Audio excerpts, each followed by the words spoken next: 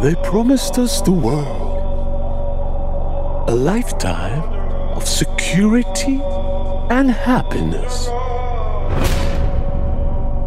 But instead, they imprisoned us in our own lives for one sole purpose: to control. But there was one man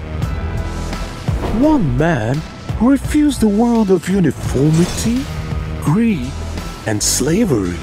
And that man stood up, looked them in the eye, and quit his job. It's like there's two versions of me dancing around in my head. On one side is what I actually want to do and who I want to be. But on the other, it's trying to be realistic. When the old man said it would be hard, I don't think I truly understood. I get up, I get down, I get all around. I get up, I get down, I get all around. Ready to rock, Jongo?